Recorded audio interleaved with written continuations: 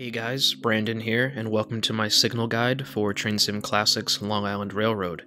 Before we begin, I'd just like to take a moment to introduce myself and my involvement with this project. So starting back in February, I began laying the track for this route from the ground up, and then I immediately rolled over into scripting the signals. It was a long 5-month process, many long crazy hours, and it's nice to see everybody enjoying the final product.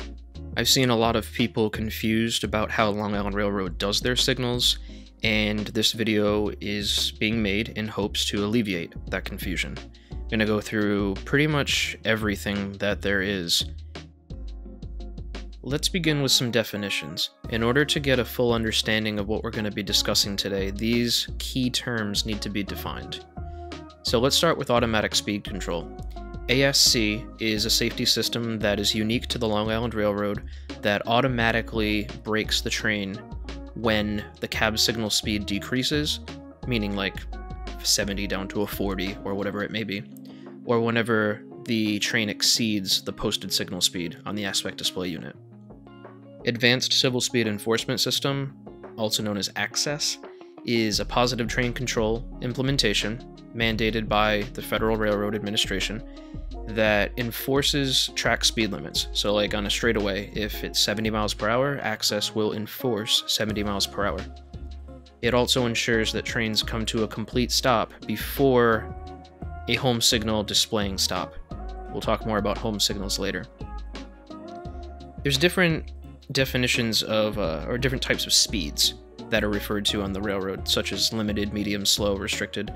Limited speed is unique to Zone A, which is between Harold Interlocking, which is right around Woodside, and Penn Station. That area is run by Amtrak, and there are different signal types in Zone A, some of which are referencing limited speed. So limited speed is a speed not exceeding 40 miles per hour, and that's unique to Zone A. We'll talk more about it later.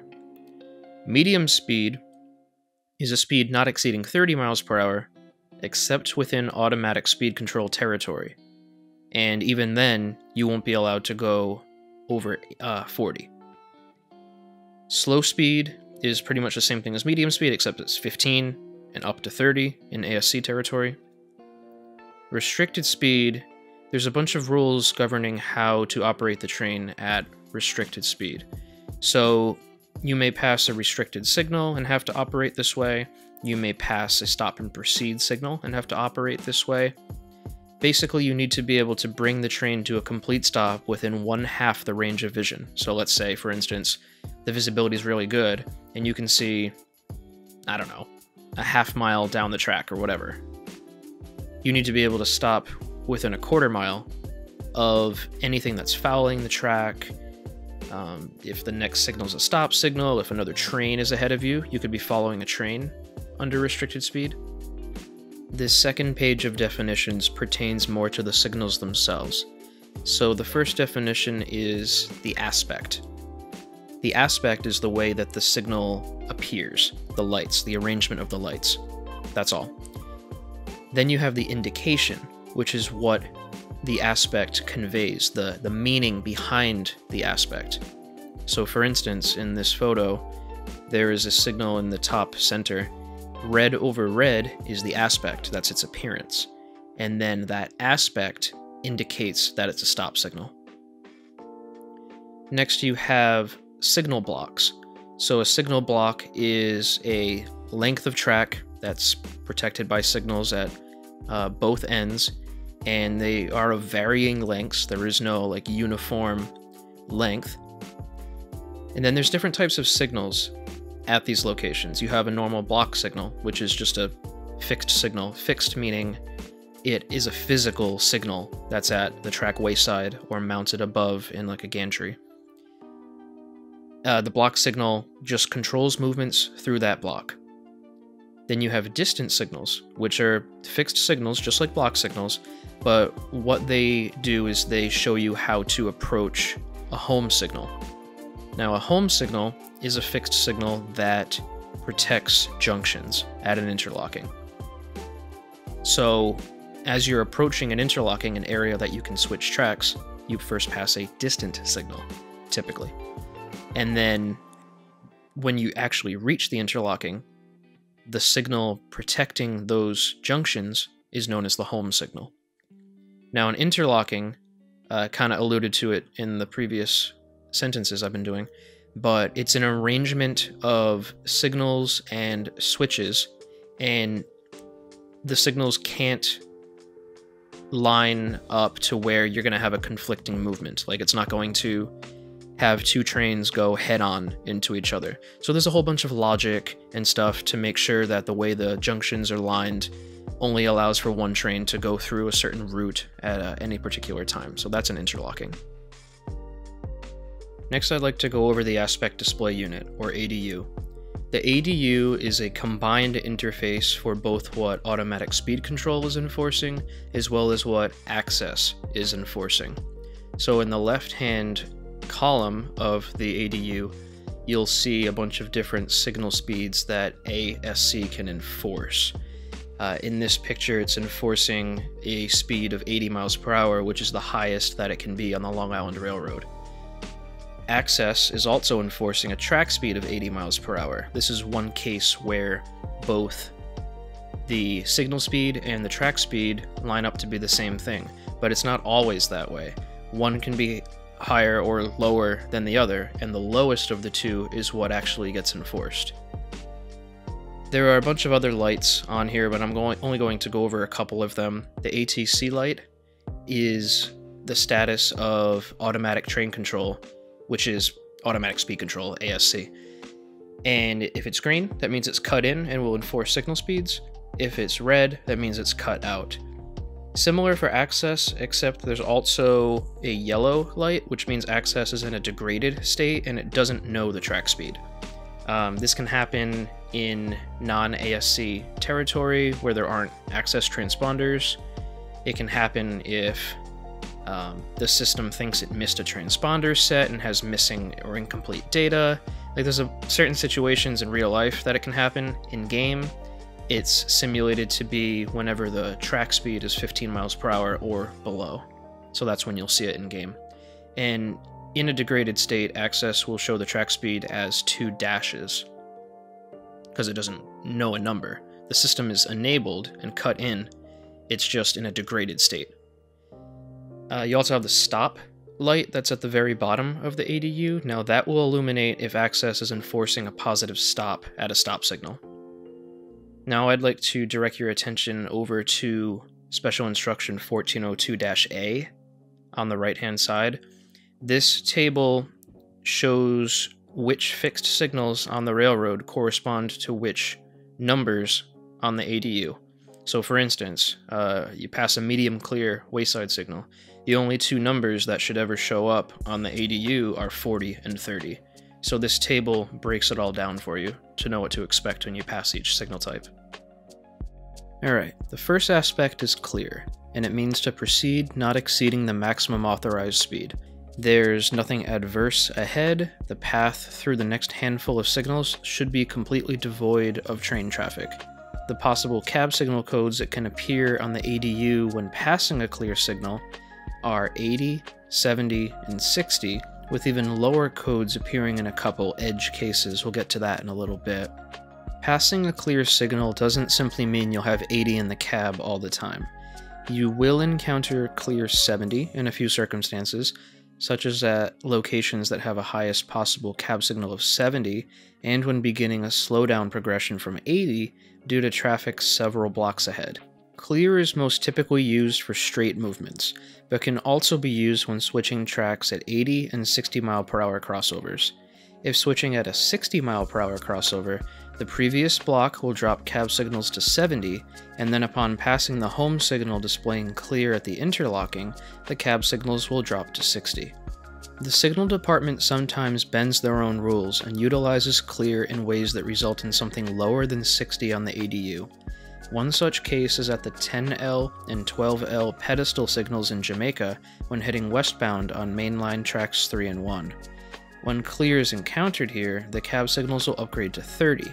This is just one of several instances where the cab signals don't conform with the wayside signals due to the permanent speed restrictions in the area. The next signal we're going to discuss is approach medium, and this is a big one, so strap in. The official definition of approach medium is to proceed approaching the next signal at medium speed. If you remember from the definitions section earlier in this video, medium speed is normally 30 miles per hour, but can be up to 40 miles per hour in automatic speed control territory. This signal is utilized in an array of different situations, and is probably the most versatile signal on the railroad. The possible cab signal codes that can appear on the ADU when passing approach medium are 80, 70, 60, 40, and 30. The fact that approach medium can give a cab signal code higher than 40 may be extremely confusing to many, and it was always pretty confusing to me. So let's analyze a real-life example at Kew Gardens and J Interlocking. You can even play the On the Clock Part 1 career scenario in-game and experience this for yourself. Anyway, the home signal in this example at J is medium clear 30 because you're switching tracks. The distance signal at Kew Gardens for that move is an approach medium 70, meaning that the cab signals will be at 70 when passing. The fact that this signal is approach medium, as opposed to clear, is very important because it implies something up ahead is going to require medium speed. In this case, that's switching tracks at 30 miles per hour. The definition of approach medium prepares you to slow down in time for the next signal. It's your job as the engineer to be at medium speed at the next signal if the situation requires it. Continuing with the above example though, we just passed the distance signal displaying approach medium 70 at Kew Gardens. So what's stopping you from going faster than medium speed upon reaching the next signal at J Interlocking, the one where you're switching tracks? Well, is a track circuit about halfway to the interlocking that'll force a cab drop to 30 in this particular situation. So yeah, you'll be at 30 miles an hour upon reaching the interlocking whether you want to or not. But the distance signal is there to tell you that you need to be going medium speed by the time you reach that home signal. Approach medium works a bit differently in Zone A. In Zone A, approach medium cannot give you a cab signal code higher than 40. So automatic speed control will force you into slowing to medium speed as soon as the front of the train passes the signal. As mentioned previously, approach medium is a very versatile signal that can be utilized in an array of situations.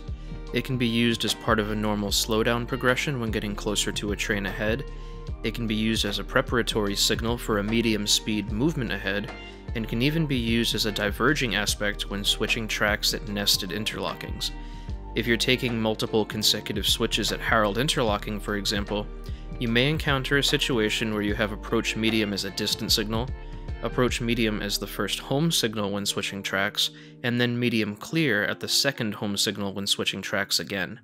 Probably one of the more in-depth and confusing signals to start the video off with, that's for sure. Anyway, let's move on. Alright, next is medium clear. Medium clear simply means to proceed at medium speed within interlocking limits. This will only ever appear at interlocking home signals and usually implies you'll be switching tracks. Medium clear is typically preceded by an approach medium signal, since that's your advance warning to slow to medium speed before passing. Possible ADU codes when passing medium clear are 40 and 30, where the decided code usually depends on the rated speed of the crossovers being traversed. Medium clear is a solid indication that the route ahead is completely clear for the train that received it, so you won't have to proceed prepared to stop or anything like that. It's essentially the medium speed variant of clear. Approach. Proceed approaching the next signal prepared to stop. Trains exceeding medium speed must at once reduce to that speed. So approach typically precedes a stop signal, but that isn't always the case, more on that in a moment. The possible ADU codes when passing an approach signal are 40, 30, and 15. Approach 15 is used when the next signal is stop or restricting, and there's no track circuit in between. Approach 30 is very common in Zone A, but can also be used in LIRR territory when switching tracks at a 30 mph crossover. Approach 40 is the most commonly encountered variant. In areas with many one-head block signals, for example Woodside to Kew Gardens, Approach 40 will be used in circumstances that would normally display an approach medium. This is because the signal head configuration makes it incapable of displaying approach medium, because that requires two heads to do so. This creates a situation where two consecutive wayside signals are displaying approach, and is why an approach signal doesn't always mean there's a stop ahead. For most of the route, assume a stop signal comes next, and you'll be fine. Approach slow. Proceed approaching the next signal at slow speed. Trains exceeding medium speed must at once reduce to that speed. This one is pretty much the slow speed variant of approach medium. Possible ADU codes when passing approach slow are 40, 30, and 15.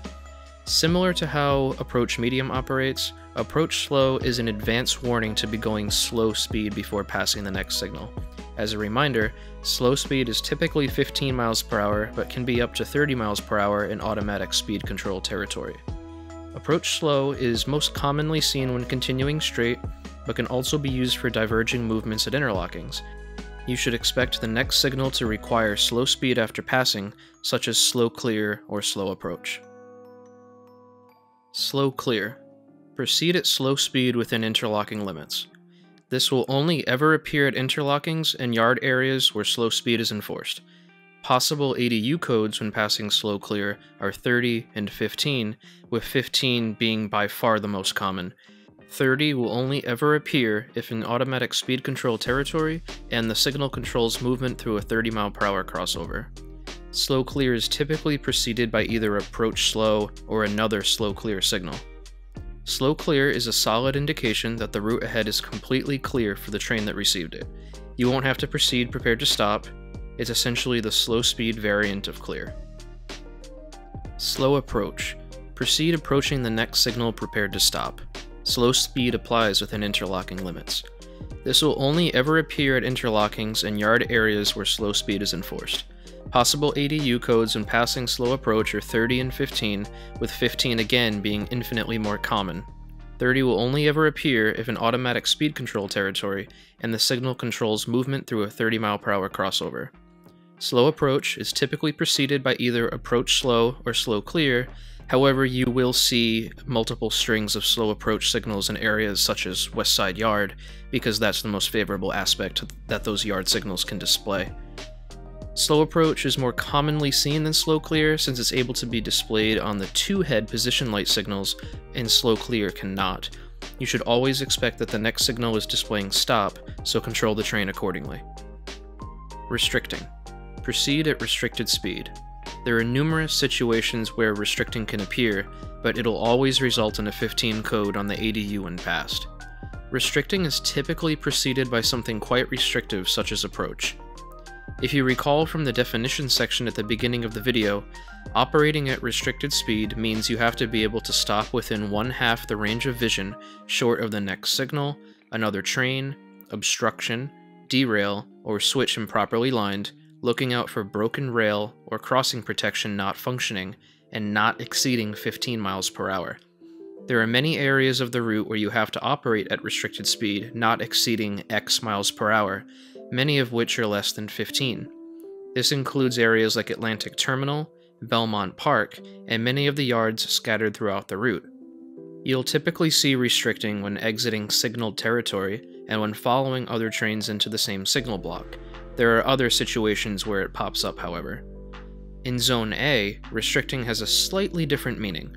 If passed, you must not exceed restricted speed until the entire train has passed a signal displaying a more favorable aspect. If the ADU upgrades mid-block after passing a restricting signal, for example it upgrades from 15 up to 40, the train must run its length, or 500 feet, whichever is greater, past the location where the more favorable cab signal was received, and run its length just means take the length of the train, and you have to travel that length before increasing your speed. Stop and proceed. Stop, then proceed at restricted speed. This typically appears when the signal block is occupied. It's normally only seen at distant and block signals, but you can technically see stop and proceed at some home signals. Woodside is a great example of that. The only possible ADU code when passing stop and proceed is 15. Stop and proceed is typically preceded by an approach signal, however restricting is also possible.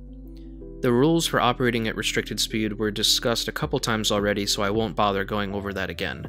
You won't be penalized for not stopping before the signal, but do your best to obey the rules. Stop. That's it, just stop. Do not ever pass a stop signal without explicit permission from the dispatcher. Stop is only ever seen on home signals, and if passed, the only possible ADU code is 15. You'll encounter this when the junctions are not lined in your favor at an interlocking, or if the block after the interlocking home signal is occupied by a train. Stop is typically preceded by an approach signal, however restricting is also possible. Alright, now for the Zone A exclusive signals. As a reminder, Zone A is the area from Harold Interlocking, which is just around Woodside, to Penn Station. Let's start with Approach Limited. Approach Limited means to proceed approaching the next signal at limited speed. This signal aspect only appears in Zone A, and it's commonly utilized when approaching a point where you'll be switching tracks at a crossover rated for limited speed, but is also a normal part of some slowdown progressions from a clear signal, the most common being your progression into Penn Station in the East River tunnels. The only possible code on the ADU when passing Approach Limited is 40. Automatic speed control will slow you down to limited speed right away when the front of the train passes the signal. Approach Limited should realistically only appear when continuing straight down the tracks, as it's not used as a diverging aspect. The next Zone A exclusive aspect is Limited Clear, and this is pretty much just like medium clear and slow clear and all that. It means to proceed at limited speed until the entire train clears all interlocking switches. It's only ever seen at home signals, and it indicates that the train will be switching tracks at a crossover rated for limited speed. The only possible code on the ADU is 40. Limited Clear is pretty much always preceded by an Approach Limited signal. This is to prepare the train for the 40 mph move that it'll be making. Just like medium clear and slow clear, this can be thought of as the limited speed variety of clear. You won't have a stop signal or anything like that ahead of you. Advanced Approach. Advanced Approach means to proceed prepared to stop at the second signal. Trains exceeding limited speed must begin the reduction to limited speed as soon as the front of the train passes the signal. This is utilized when the second signal ahead is a stop signal. The only possible ADU code when passing Advanced Approach is 40. The most common place to see this is in the East River tunnels, when the entrance into Penn Station is a stop signal, but there are plenty more situations where it will appear. You won't ever switch tracks on an Advanced Approach, it's just meant for straight movements. Medium Approach. Medium Approach means to proceed prepared to stop at the next signal, and trains exceeding medium speed must begin the reduction to medium speed as soon as the signal is clearly visible. So from the onset, you can tell that this is pretty much the same definition as approach, except with the additional nuance of you having to slow down to medium speed as soon as the signal is clearly visible, instead of when you pass the signal. So this is utilized in all situations where you're switching tracks and the next signal is a stop signal. So think of approach as continuing straight and the next signal is a stop signal. Medium approach is when you're switching tracks and the next signal is a stop signal. The only possible code that can appear on the ADU when passing medium approach is 30. So in the definition, when it's talking about exceeding medium speed, you must begin reducing to medium speed. That medium speed is always 30, not 40. Before I conclude the Zone A signals, there is another signal aspect utilized here that should be briefly explained, and that's cab speed. This aspect is only ever meant to be displayed for Amtrak trains, but there are circumstances in the route where it can appear for LIRR trains. Cab speed is represented by flashing green over red and simply means to proceed not exceeding the speed on the aspect display unit. Per the operating rules, LIRR trains that encounter this aspect must consider it the most restrictive aspect that signal can display, which is typically going to be stop. There is another lesser-known component of the signal system called a code change point. Code change points, or CCPs for short, are locations that don't have a fixed wayside signal, but where changes can be made to the code displayed on the aspect display unit. They are usually accompanied by a track circuit, but that's not always the case. There are two main uses for code change points: to further divide up signal blocks and to force specific cab signal codes depending on the desired behavior of the signal department. Most code change points can be identified by the presence of a track circuit in between the rails. They don't protect junctions and therefore cannot indicate stop. Forced cab signal code drops are extremely common on the LIRR. Some of them are on timers, meaning they'll only affect the cab signal after a predetermined amount of time has passed. As an example, the track circuit at the top right near St. Albans is used to force a cab signal drop of 40 when heading westbound. Now that you have at least a basic understanding of each type of signal you'll encounter on the route, it's time to go through some common signal progressions. A signal progression is a sequence of signals given a specific circumstance. There are an absurd amount of possible progressions, and there's no one-size-fits-all progression for every situation. Signal progressions will gradually bring the train down from higher speeds to lower speeds. The most common signal speed progression when approaching an occupied block is 80, 70, 40, 15. A basic progression utilizing the above principle would be clear, which would give 80 in the cab, approach medium, which would give 70, approach, which would give 40, approach, which would give 15, stop and proceed. A signal progression for switching tracks ahead at a 30-mile-per-hour crossover might look like clear, which would give 80, approach medium, which would give 70, a code change point, which would give 30, followed by a medium clear, which would give 30. A signal progression for following a train in the East River tunnels would look something like clear, which would give 80, advance approach, which would give 40, approach, which would give 30, and then stop and proceed, which would give 15 when passed. The more that you play the route and observe the sequence of signals, the more aware you'll become about possible progressions. There are some rules and practices pertaining to signals that one should follow when operating on the LIRR. These usually go completely unknown by the train simulation community, so being aware of them will help you get the most out of this route and operate as realistically as possible. Number 1.